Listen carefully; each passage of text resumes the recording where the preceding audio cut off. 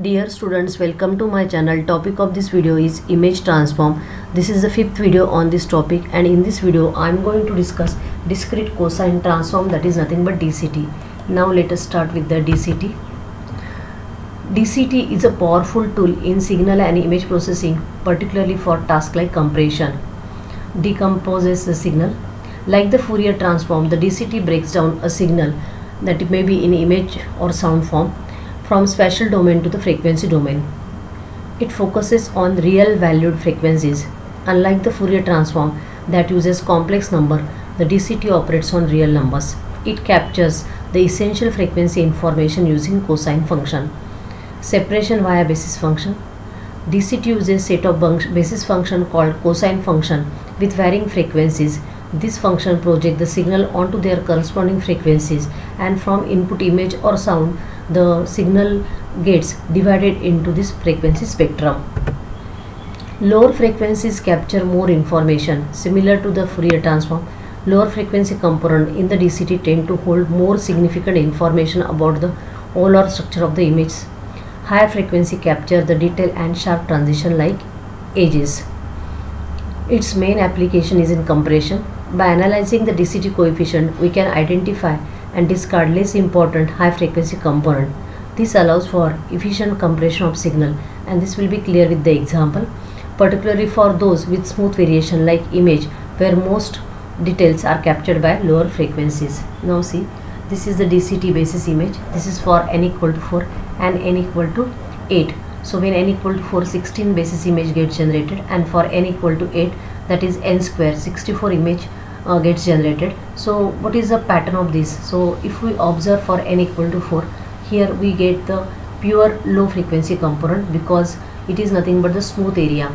So that is means whatever presented signal, we capture the low frequency component from the signal and it is presented in the corner. Next we are getting some combination of low and high, but still the lower portion is more, that is low frequency component is more, and when we are going at this side, that is right hand side down, we are getting the purely high frequency component from the signal. So our signal gets divided based on this pattern. This is for the 64. So we can see that at last we are getting a very purely high frequency component, and at start we are getting purely low frequency component, and in between low and high frequency components are there. So in an image, mostly the energy or information is captured by the low frequency component. So therefore we are taking this particular component at a we are not discarding this component because they take the most of the visual information from the image. But if we see this, they take a very, or they carry, or they contain very less energy or visual information, so we can discard this particular component in lossy compression technique. Now with this example clear, now just make imagine that this image is of 8 by 8 and we are taking the applying the DCT transform on 8 by 8. So n equal to 8, so 64 basis as image gets generated. Now we can see that we are getting 64 components. So this image in spatial domain, but this whatever this matrix of 64 by 64, it is in 8 by 8, it is in frequency domain, that is 64 components are there. If we take even only single component from the frequency domain, and if we go into again, that is nothing but the inverse transform or inverse DCT, we are getting this image. So this certain image is there, but even we take the one component, we are getting the structure. The image is not clear because we are taking only purely low frequency component from the image. So it is very clear that this particular DC component is very important because it captures all low frequency component from the image and present here. If we take this, then we are getting the image like this. If we take this, because this particular portion they always carry the mostly low frequency component. When we are taking the 3, we are getting the compared to first 2 we are getting good. If we take 6, we are getting similar to our original image. If we are taking all these components, so that's why we are using this zigzag order. So when we are taking this zigzag order, whatever the mostly the energy components or the components which captures the maximum information of the images gets captured, and we are giving less importance to this particular type of values. So if we take this particular values, we are getting this image. If we take this, then So even we discard all this component, that is for example if we are using lossy compression technique, and out of this 64 if we only take this component and discard this component, still we are getting the approximation of the image. So in this way the lossy compression takes place and we are getting the good compression ratio. Now see this signal, this is one dimensional signal, and if we see the value, the signal looks linear in nature. The values are 8, 16, 24, 32, 40, 48, 50, 64. So these 8 values are there. If we apply the DCT, we are getting this. So this is the component which captures the maximum low frequency information. This is nothing but we are getting from getting less and less low frequency information and more high frequency information when we are going from left to right.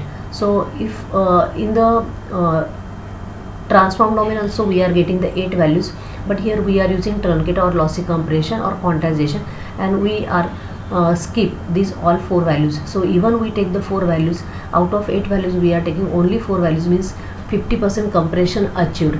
And if we use only these 4 values, and if we reconstruct the signal by using the IDCT, and in reconstruction we use these values as 0 only because we require to get again 8 signal having the 8 length.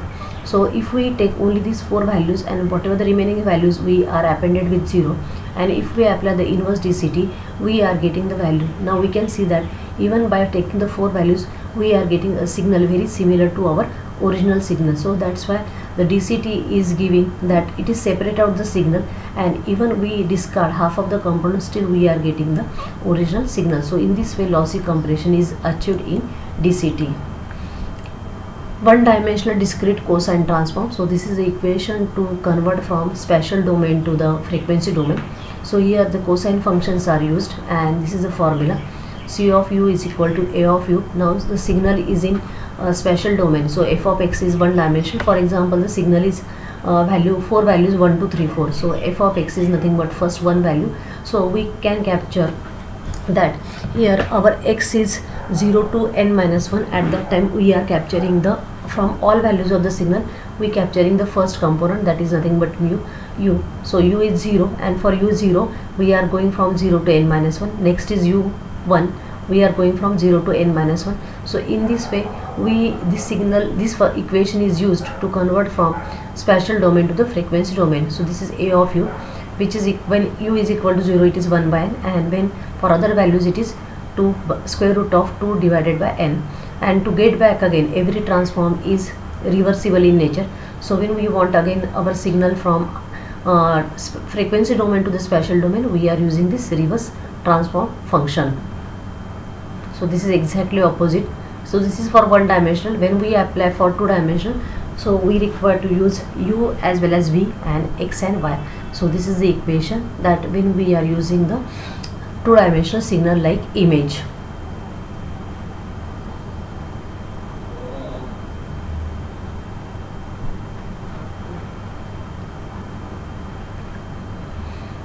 Generally we are applying the signal by 2 by 2, 4 by 4, 8 by 8, 16 by 16. So here if we want, we generally created the particular cosine matrix and we apply on the input image. So this is for 2. So for particular value, that is 2 by 2, if we put the values we are getting this answer. For 4 by 4 we are getting this, and for 8 by 8 we are getting this value.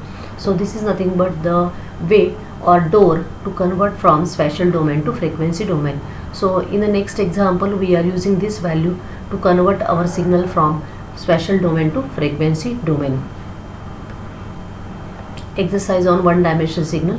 To convert a one dimensional signal from time domain to DCT domain, it is nothing but DCT into x of n. The formulas are very much similar to Walsh-Hadamard-Walsh transform.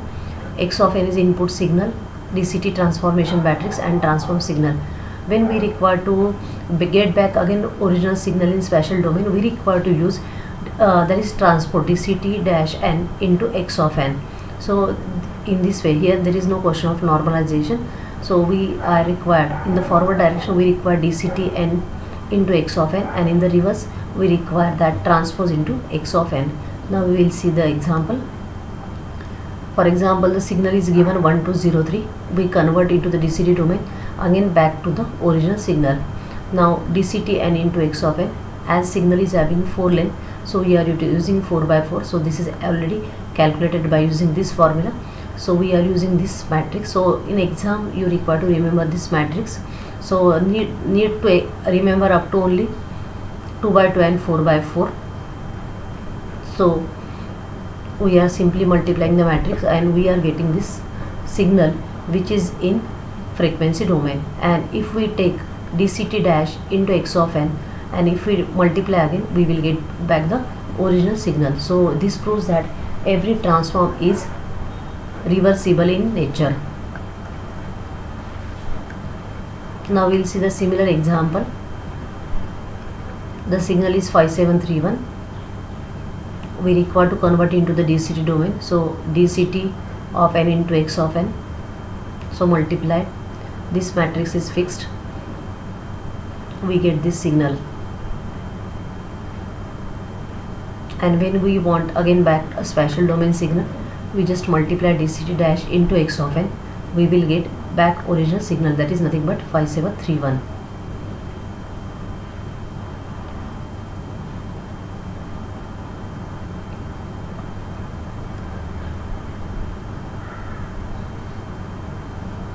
Now the signal length is of 2, so we require to use the DCT matrix of 2 by 2. If signal length is of 3, then we append one extra 0 and we use the DCT of 4. So this is of DCT of 2 by 2. So we simply multiply, we will get this answer.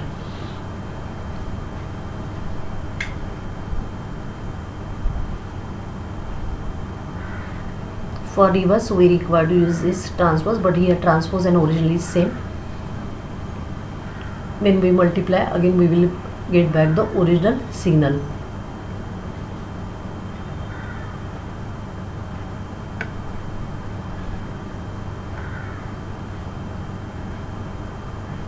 This is again the similar example.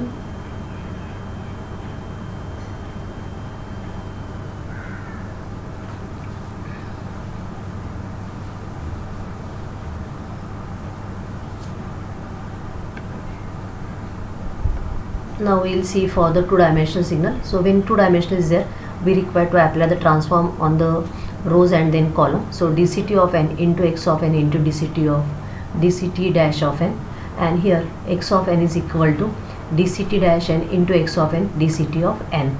So in this way we are going to convert. So this two-dimensional signal is given. So to convert into the frequency domain, we are using DCT of n into x of n into DCT dash of n. So this is nothing but DCT 4 by 4. This is signal and this. Then we multiply. So first multiply this signal into this signal and then resultant into this, and we will get this final matrix. So which is in frequency domain. So if we see this component first, so don't see the negative or positive number.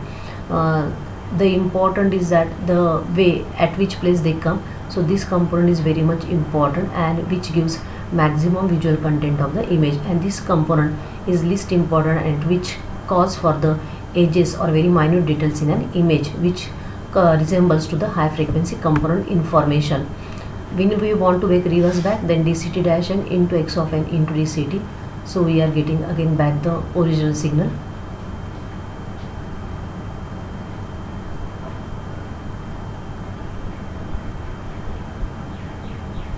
Here it is representation is wrong, but final multiplication answer we will get the 0. So actually DCT dash n is this way. In this way it is replaced. This first matrix, this original, and then, but final answer we will get like this only. So just exchange this matrix.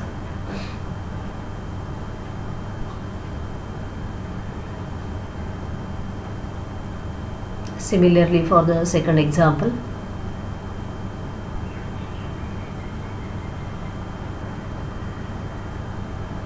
So this is DCT input image matrix.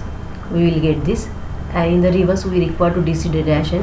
So just to make one change, by mistake it is replaced here. So this should be like this way, and if we do this, then we will get the original answer back. Here also we require to make that same change.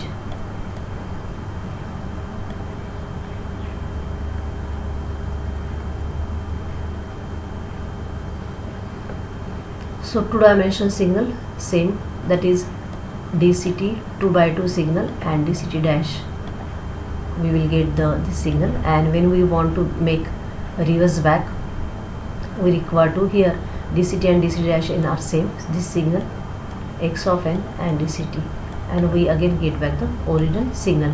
So only important to remember that in the forward direction we require to take DCT x of n DCT dash n, and in the reverse we require to take DCT dash into x of n into DCT.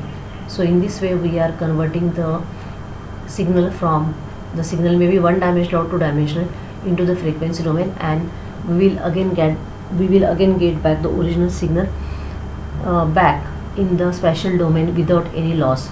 But when we want to do the lossy compression, at that time we are removing the components which are not important for the visual content, or which carry very less information, and we can discard that component during the quantization process. So this is all about the discrete cosine transform. Thank you.